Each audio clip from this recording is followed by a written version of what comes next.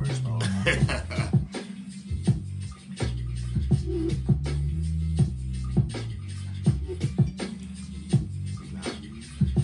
I think we on now?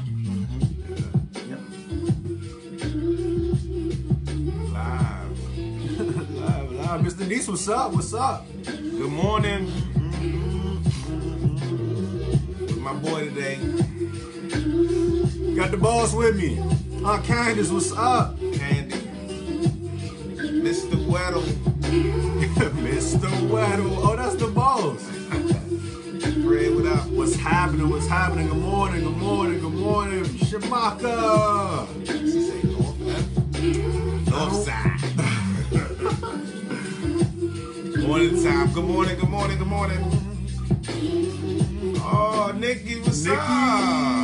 Michonne, what's happening? What's happening? Good morning. Uncle Rob. Uncle Robbie. Geek is in the house. What's up? What it do? What it do? What it do? It's Crystal. What's happening? What's happening? Go wake up India.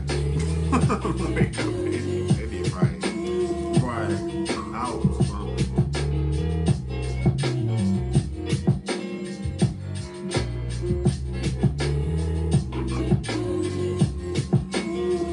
Patricia.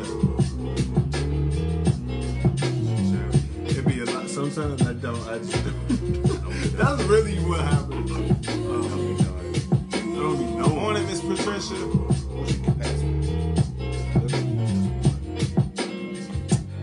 You know, Here. so secure. Don't judge, man. So secure. You don't have to. You don't have to judge. CC, Aisha.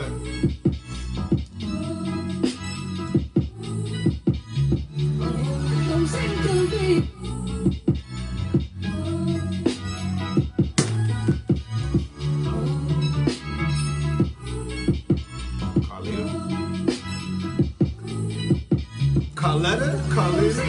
Good morning. My bad if I got that wrong. Yes. Cynthia. Uncle Jay.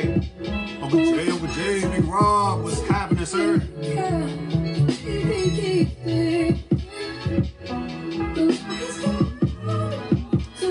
Young T. John, you made it. I told you. You did too. I knew you'd make it.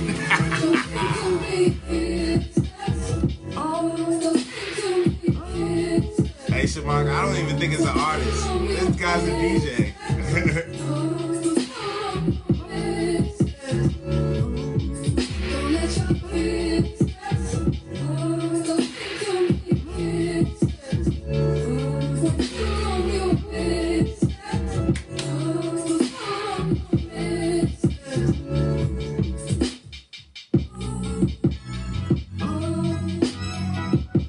ATL.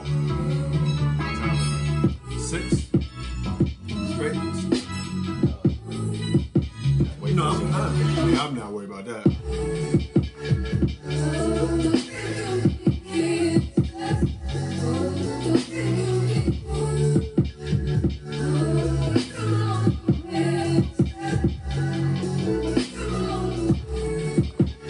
Rihanna. What's up? What's up? Rihanna, what's up, girl? Miss Carol, what's happening? That's my cousin. What's up? What's up?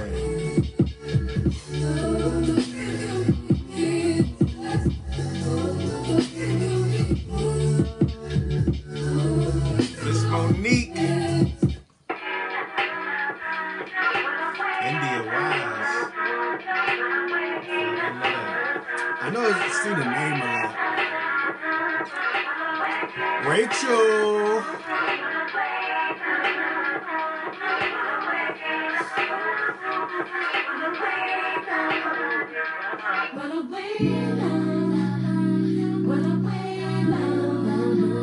Trisha. Dominique. What's up? What's up? Good morning. Good morning.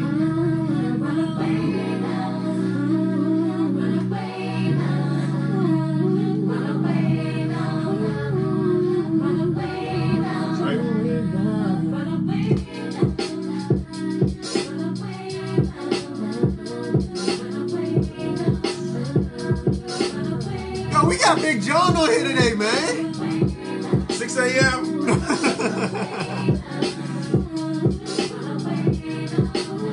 6 a.m. Chantel, Pace, Tatum. I see you. ATL. She sound ATL is big in the house today. Chris Valentine. Boss man.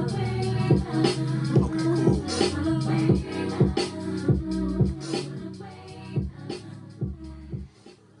Yo, good morning, everybody. Happy Friday. We made it through. I know we started off with our goal, just been to, see if we can make it to Wednesday, right? But we made it to Friday, and so thank God for that. Thank God for another day in general. As y'all see to my left, I've got my brother John with me. I told y'all he'd be on Friday, yes. And so we're just excited. We're excited to have him in. He's a awesome guy. One of my best friends, and I believe as it pertains to this topic in general, particularly this topic of consistency, he has played a big part in my life, in that road to becoming consistent, and what it means to becoming out of yourself. And to see things in other people that help you get past, get feeding into the idea that what is normal for you, what your personality brings is all that you have to offer, right? And so I think the awesome dynamic of our relationship is that we're like almost polar opposites. Right, but what that's brought about is the idea that my way isn't the only way, and so I think a big part of us being able to be consistent and develop habits that go beyond what is natural for us. It takes a person who has a totally different outlook, approach, and so it allows you to sharpen and expand your idea of what it takes to be a person who's gonna love, like how much I'm gonna love. So when I love outside of my box, I'm usually becoming more like him. Wow. And right, so when he loves outside of his box, he's becoming more like me. And so that's the awesome thing. And so today we're really just gonna recap the week and ask my brother, who's an attentive guy. He's been listening all week and he's been taking notes. And so we're just gonna bounce. I'm gonna bounce some questions off of him. Y'all gonna hear a little bit about his journey and being consistent and loving and so John, man, tell him a little bit about you, what you up to right now. Man, I'm excited. Number one, to talk to you about a topic that's pretty sensitive to me. Consistency and being consistent is a word that my father used so much with me. Mm-hmm. It's actually a very scary word that Pops used, because anytime I was in the I have a basketball court in my yard. I would shoot the basketball, make a few shots on him. He say, "Yeah, that was cool, but can you do it again? Can you keep doing? Yeah, keep it up." Like, I got an A on my report card. You say, "Okay, that was cool, but can you do it again?" For sure, yeah. And I think we run away from consistency out of fear that I think he knew who I was, but I didn't know who I was. Mm-hmm. So he was looking at the John that he knew that I could be. Mm-hmm. But I was just kept looking at, oh man, you should just be happy because I made one. I made one. You know what I'm saying? It switched. It was right. Uh-huh. So I think a lot of times like we've been discussing, me and Will have been discussing this pretty much all week, that the grand focus of this topic, consistency, deals with identity. Mm-hmm. Like you have to kind of know who you are in order to be consistent at anything you want to do good. Mm-hmm. Anything. Yep. I think we're always, like you said, I think, was it yesterday you said, we're all being consistent at something. Right. One thing or another. We're being consistent at something. Mm-hmm. It's just finding the right areas of where we want to create good consistency, right. Absolutely, good absolutely. habits, for sure. You know, for sure. I didn't know until this year it took 21 days to create a good habit. It takes 21 days in order for your body to know that this is good for you. And I thought about that hard and said, what have I done for 21 days consistent? What habits do I have? Yeah, you know, for sure. And we got to think about our habits, because those are the things that proceed us. When even spirituality, basketball, everything. You're a great basketball player. I'm not a great basketball player. Why? Because that's not what I'm trying. Yeah, because you're consistent. Right. Because right. You know what I'm saying? Like if I wanted to be good at what you were doing, you would have to try to be consistent. Right. I would have to try to be consistent for sure. But let me go to the next question. But like bouncing off of that, he isn't consistent because this is what you choose what you're going to be consistent at based on how you identify yourself. So that's not the tug, you know what I'm saying? That's not what he's not choosing. Like when I was young, that was like my identity, like sports. Like that was something I put my time in. And so that's what we talking about this week is you choosing to put yourself in a spot that you're going to commit to being consistent because you believe in becoming that person, right? And so you feed into that identity. Yep. Right. And so his identity was something else at the time. Mine was sports, so I gave into sports. It doesn't mean that he should have been a part of sports. But what we're talking about this week is the idea that I'm sure everybody who's on here right now has or has maybe not 100%, but we've all in a way dedicated our lives to Christ, right? And so this isn't a matter like me wanting to play basketball and him not. That's a matter of preference, right? And so in this situation, this isn't a preferential kind of thing, right? So what we're talking about is if this is what we want to do, if this is what we signed up for, like if we signed up to be the catalyst for change and to be the people who would show God's characteristics and how he loved and how he dealt with people, then that's what we're here for. And that's what we are here to build our consistency and to build that endurance to become more consistent in. And so that's what we're committing to. Let me jump in right here. There, man. I think that's a great point that he brings because, before we accept Christ, we don't know how to consistently love him. Right. We don't know that. Yeah. We have to learn to do that. Yeah. We gotta, like Will said, we gotta kind of put our time into that. We gotta think about, okay, what am I putting my time in order to do the things that I want? Like I gotta think about those things. Yeah. If I'm putting my time over here, and I'm consistently doing the things that I used to do in my older life. Oh yeah. But when I accept Christ in my new life, I have to change my habits. For sure. Absolutely. I gotta change myself. So if I didn't pray before I, learn Christ, I gotta learn how to pray now. Yeah. Right? I gotta kind of develop that because in any relationship, you gotta learn the partner. You gotta learn them. You gotta learn what they want. You gotta find out what they want. I mean, we done been in relationships. If we don't know what they want, gonna be tough. Yeah. Gonna be tough. All singles in these streets, you better learn your partner, please. Learn them. Learn what they like, and go into what you always say. You gotta care about what other people care about. Sure, absolutely. And I think that's on one phase. That's horizontal. What like pastors say, horizontal. But then we gotta care about what other people care about vertically. Yeah. And Christ, and we gotta figure out those things. And how do we figure out those things? It's going to this word and figure out what he wants. But and that's the thing about Christ. He's not like sometimes, our girlfriends or stuff like that. We don't got nothing. He got it all written out for us, you know? He got it all written out.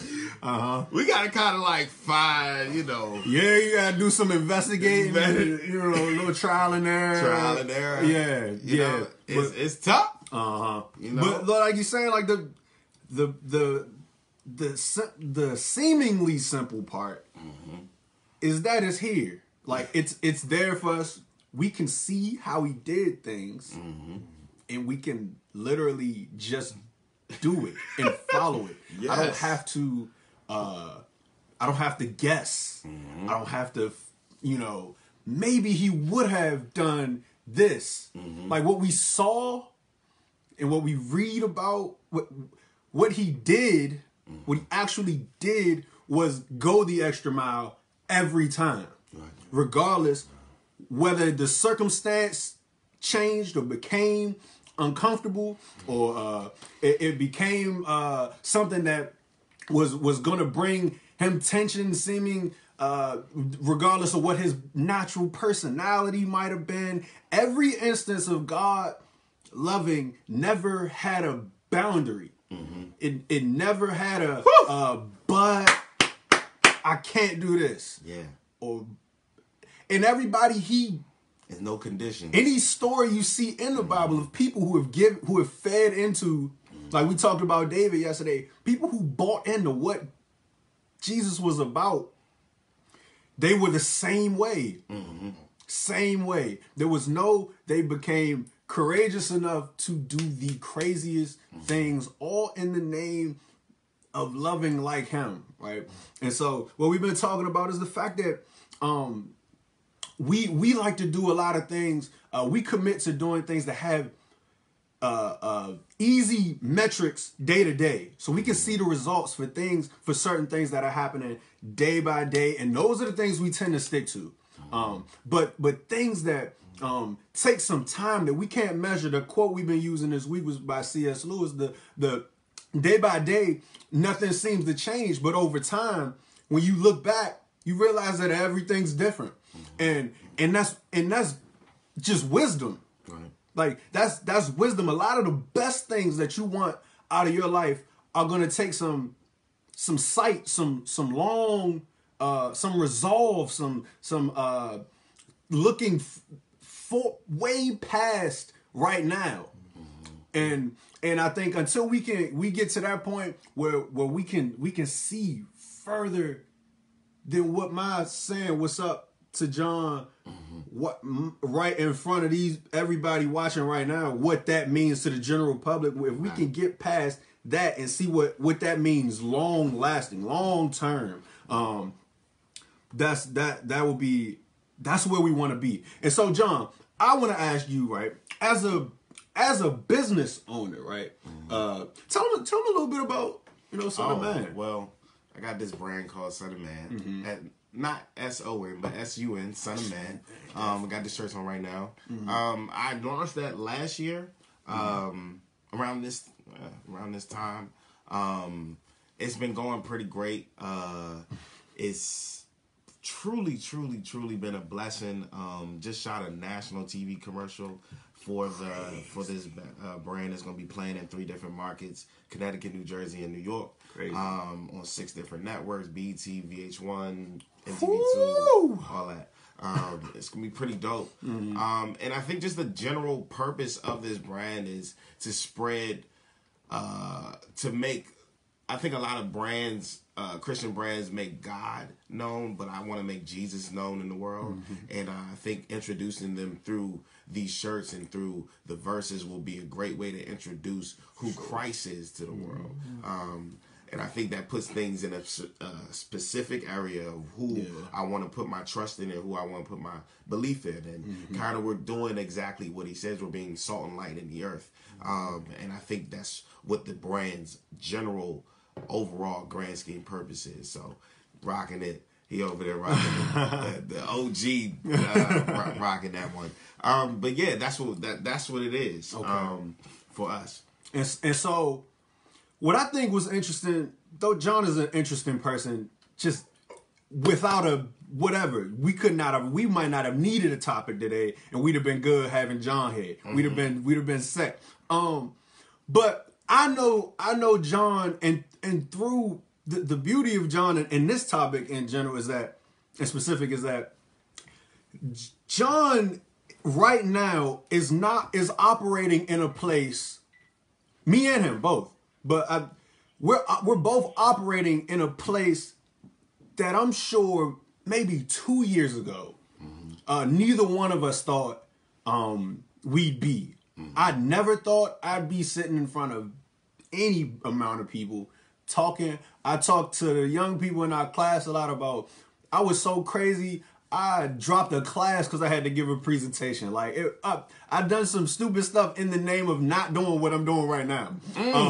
And so I know John, and coming from where he's come from, being who he was, maybe just as soon as 2 years ago, and what he's doing right now, it's taken a change in his consistency. Whew. Right? Yes. And so, if you could, John, just talk a little bit about what changed that made you commit to becoming a person that was different from what was just in you, what you felt was you. I think this is going to sound. I think I found out that my identity was worth it. Like, I found out that I'm worth being someone. Okay. I'm worth being someone. I think that's really what it was. Like, I was a follower. I didn't know who to follow. I just was following anybody that I thought that could give me something. Whoever sounded like they had some wisdom or they had a walk, I just went right behind them. And I think finding that my identity was worth it. You know what I'm saying? Like, that's truly like what it was. Like, like being a leader, having these attributes, being confident, being bold, having energy, worshiping God, all that stuff is worth doing. Yeah. Like, it means something. Yeah. And I didn't understand that before receiving him. I think a lot of us will say, finding your purpose and all of those things are what you want to do when you find Christ. I think people have to realize that your purpose is worth it. Like, it's really worth you going out and getting that. It's really going out and get, like, I'm worth like, what God has for me is just, I'll take that. Like, it means something. It's almost like a direct deposit on a Friday. That just happened this morning. Like you, like that feeling like, dang, yes, sir. That's in my pocket. Like, I got that. You know what I'm saying? Like, that's really what I found. And once I found out that it was worth it, that's when everything, the prayer changed, like the worship changed, like the speech changed, like the self-control changed, like everything became like, hey, this is time to go get it. It's time to go get it. Because I know that there's something on the other side for me. Like, I know that. Because God is just, he's showing me that. I think before, you just didn't know anything that you were worth before. You felt worthless. You didn't know. Facts. You just was trying to put your worth into anything. So you put your worth into women and laying in each other's, all these beds every night, or you put your worth into gambling because you thought your money was what you were supposed to be, and all these other things. You thought before, okay, whatever it is, like, you just thought that this was the thing that I need to be committed to. But when I realized this, like, there's nothing in that. That stuff is empty. Like, empty voids. And I think what getting in Christ and becoming really committed to this journey, I really feel that, like, it really just became worth it. Like, I just felt that. That's big. Y'all better be taking notes, man. Because, and I agree 100%, because I think for me, what happened is I started to, and I mean, I've always cared about people, but I never really put the onus on my. So my thing has been backwards, right? And so where we talked about this week, where a lot of us do things in the open, right? So I could. This is so crazy. I can fool y'all. Like, if I want to, I can fool, because my thing is to do the good when what's comfortable for me is to do the good in the darkness, right? Right. So I could fool y'all by saying, but if y'all see me in the hallway, y'all see me like talking like we talked earlier. I'm talking to a kid in the hallway, and like that's what I love, right? But what I don't love is like I feel that tension, like that praise and worship, right? When it's time, like, and so we used early in the week where like in front of people, we tend to make that the bad, that's what everybody loves to do. But I hate to do that. But the benefit for me, when fruit started to come from my life, it happened when I started to do more things out in the open, right? And so that started to mean things for people who were watching me, because what I realized was that there is always a segment of people waiting for you to get to. That's what we talked last time. I talked about. We were talking about like working out of our fears and stepping out of our normal, like our little boxes. And there's a segment of people waiting. There's a segment of people who were banking on John becoming who he is right now.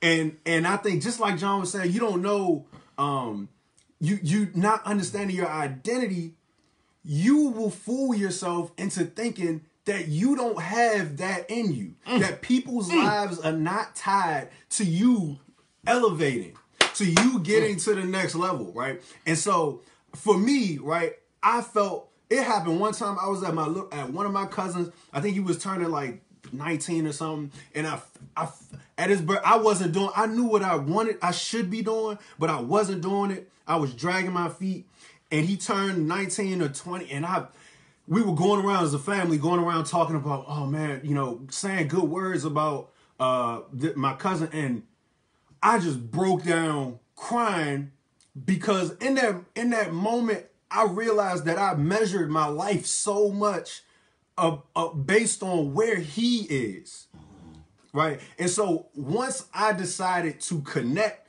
my life and my growth to the lives of people around me, it made all the difference, and it made me want to be consistent in doing certain things. And that's what I think that some of us are missing, that tug, because we decide to live our life like it's not what we talked about earlier in the week. Like it's not an attached accumulation of decisions and choices and influences, right? And so you are influencing all the time. And I think, like what John was saying, your purpose is worth it. When you start to become who you're supposed to become, things will line up. Other people's lives attached to everything aligns itself, right? And I think what we're doing right now is we're kind of going against the grain, wanting consistency and wanting the fruit of that consistency, So let me hit one. Do that, man. I think sometimes when we look at our lives, sometimes I always go to me and Will did this thing of, when we're walking in consistency, we hit everything that he's talked about this week. We hit momentum, we hit pace, we hit all that, because that's what consistency breeds. Right. Like that's what it breeds. But when we don't do those things, and we're outside of that, we feel lost. For sure. When you don't wake up and pray, and you don't wake up and read your word, when you don't get your worship in, when you don't get your coffee in, when you don't do that, like that's a part of your routine. If you go against your routine, you're not going to get the results that you want. You're not. Your day is going to go differently. And our pastor did this wake up with the word so that we can find a routine. Just to find a routine. Yeah. So it would behoove me or anyone else who's tuning in. You already gonna get on Facebook. Facts. You're gonna be here. Yeah. You should tune in to get your routine. Yeah. That's just one example of it. But you have to find your routine. I know my grandfather, my aunt is on here too, so she can attest to this. Literally every single morning when I lived with them, this guy would wake up every single morning, and he would make breakfast sandwiches. He would have them things ready at 5:30 in the morning. My grandmother would wake up and she would get me ready. And she would do the same thing. She would get her books out, and she would have all those things ready, and she would find a book for me to read to her every single morning before I went to work. Because we went to school together. We would do that every single morning. Why would we do it? Like, I didn't understand why this woman had a different book every single day. But she had and my grandfather it was rigid every day. You could find them doing that. And I think that it goes to your great point when you said on Monday, where can you be found? Where can you be found? Yeah. Where can the Christians can be found? Where can the lovers be found? Well, I know where the ballers can be found. We knew where we could find you before, but now I might not see you there no more because your identity isn't over there. For sure. Like, it's not over there. It's going to be with the young people. It's going to be on the guitar. It's going to be talking to the people. And where's your where are you? Where can you be found? Yeah. And you gotta think about that on the church level. You gotta think about that not only just at church, but this starts during your week. Like your habits for everything that you do, that you do at church, or anything that you want to do that you heard at church, it comes through your week. It comes through your daily, your 6 days. That's where it comes from. When you ask me a question like, how did I become here? It didn't start at church. Right. It started on the ground. Like it literally started on the ground. So we talked about this week top speed. You didn't hop in there, speed. Yeah. I didn't try to hop in on the church scale and see pastor worship, and I was like, oh, I'm gonna do that too. Because I can't sustain that on my own. Because that's an act. That's an act. Like I think a lot of us sometimes we try to, like you said, we try to I'm an actor. Right. For sure. I can fool you. And I think we've been fooling a lot of people, but God said you're not fooling yourself. You're not fooling. You're fooling yourself. Like you're not where you want to be, because when you get home, you feel it. You feel everything. You feel everything. You know that. I got a crazy when you was upstairs. I got this crazy scripture. It's crazy. It's kind of talking about everything that you like. Paul was consistent at killing Christians before he knew Christ. He knew that. He knew everything about it. And then after that, when he fell off that horse, he became consistent in knowing Christ. People knew that. They knew where Paul was going to be. Right. They knew that. And I think what he says is 1 Corinthians 9 verses 19. I'm going to read through verses 19 through 27. Listen to this. It talks about what you were talking about. Though I am free and belong to no one, I have made myself a slave to everyone, to win as many people as possible. To the Jews, I became like a Jew to win the Jews. To those under the law, I became like one under the law, though myself I am not under the law, so as to win those under the law. To those not having the law, I became one not having the law, though I am free from God's law, but I am under Christ's law. Yeah. So as to win those not having the law. To the weak, I became weak to win the weak. I have become all these things to people I became all these things to people so that I became all these things to people so that by all possible means I have some. I do all this for the sake of the gospel, that I might share his blessings. My favorite verse 24. Do you not know that in a race all runners run, but only one gets the prize? Run in such a way to get the prize. Everyone that competes in games goes to strict training. Though they do it for a crown that will not last, but we do it to get a crown that will last forever. Right. Yes, therefore, if I do not run like someone running aimlessly, I do not fight like a boxer beating air. Right. No, I strike a blow to my body and make it my slave, so that after I preach to others, I myself will not feel disqualified for this prize. Jesus.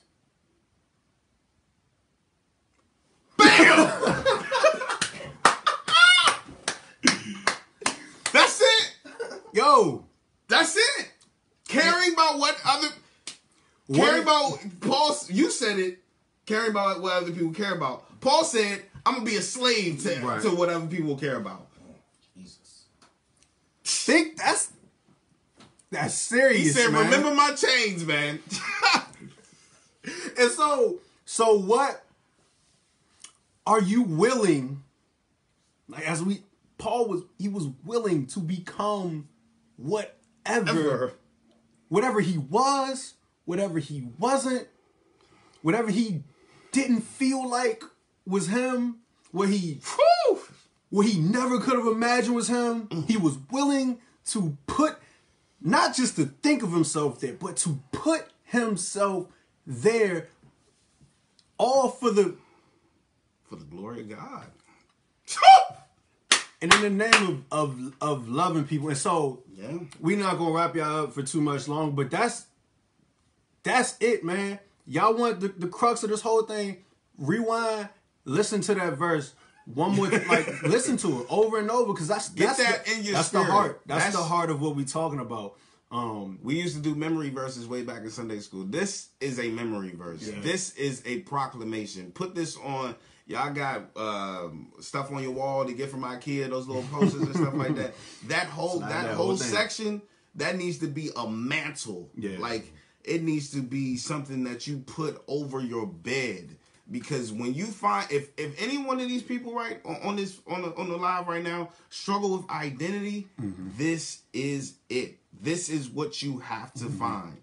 When Paul found his identity in Christ,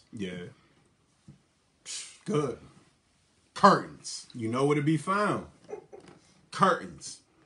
So, my prayer shall be go. Yes, sir. Lord, we thank you right now for this time, Lord God. We thank you for having something worth waiting on, Lord God. We thank you for having something, a prize that's eternal and nothing that's fading away. It's not like a lottery ticket. It's nothing like we can't obtain or sustain, oh God, without you. It's something that you have prepared for us. You've seasoned for us, oh God. And I just thank you for everything that you continue to do through us, Lord God. We thank you for when we do find our consistency, we hit that momentum, we hit the pace, we push, and we go forward, and we fight towards the place of where we want us to go. So I thank you for putting two opposites on at the table, but making them whole. You know, I just thank you for that. You're the only one that could take two opposites and bring them together and make them whole, Lord God. And I thank you for that. And I want people to know, Lord God, that you can do that, Lord God. They might not know that you are capable of this, but God, we are living witnesses of bringing opposites together, Lord God. So I thank you for that. I praise you for that. That was your goal, to bring the lost and you to the found, Lord God, to bring healing to the lost, Lord God. And I thank you for that. I thank you for our freedom, and I pray for everyone else's freedom as they travel throughout their day and their Friday, Lord God. I pray for them as they travel through their week. I thank you for everything they continue to do, and they learn your word so they can know who they are. I praise you in Jesus' name we pray. Amen. Amen. Amen. Thank y'all for tuning in. Bam! Y'all have a great weekend. Bam.